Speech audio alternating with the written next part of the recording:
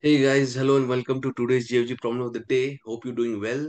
Let's see what the problem has to say. Count more than n by k occurrences given an array R of size n and an element k.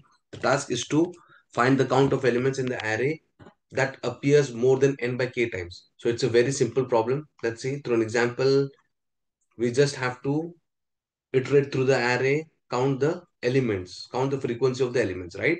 So what we'll do is we'll iterate to the array, we come across 3, we put the frequency as 1, then we come over here 1, right? Frequency of 1 is 1, then 2, frequency of 1, 2 is not appeared before, so frequency of 2 is 1, we encounter 2 again, we increment the frequency, we encounter 1, increment the frequency, encounter 2 again, increment the frequency, right? Encounter 3 again, increment the frequency, encounter 3 again, increment the frequency, right?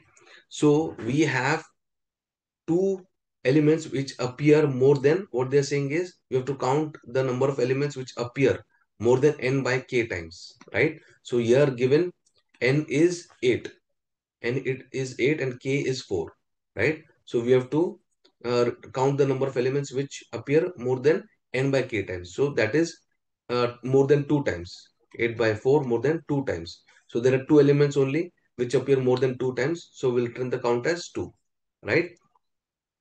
So it's simple. The expected space is, right. Expected space is O of n only. So what we'll do is we'll take a map, right, and we'll iterate to the array and keep on incrementing the frequency of the elements in the map.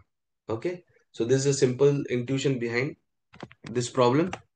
And let's see the Java code, right? So see, here we are taking the map and putting the elements and incrementing the frequency, right? Incrementing the frequency, and then simply we are iterating to the map and whichever element, right? Whichever element has appeared more than, right?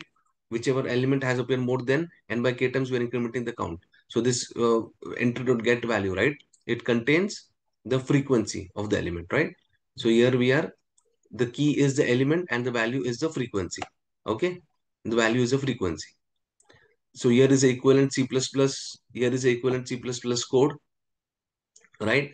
Here also, like, we are just doing the same thing, right?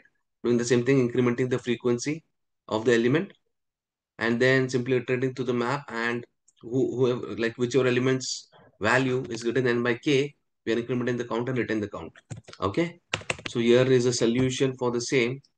Okay. So yes, I have already submitted this. Oh, this is a C++ code. Okay. So yes, it is accepted.